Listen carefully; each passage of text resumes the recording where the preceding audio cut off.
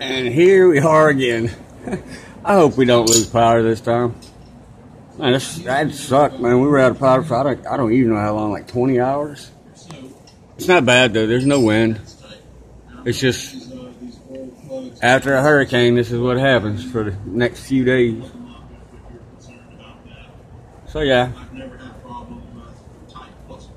like I said, it's not windy though. So. But I feel sorry for them linemen out there right now.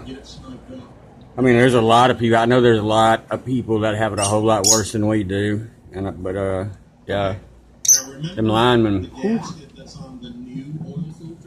they stay out in there and work. I don't even know how many people are still without electricity around here.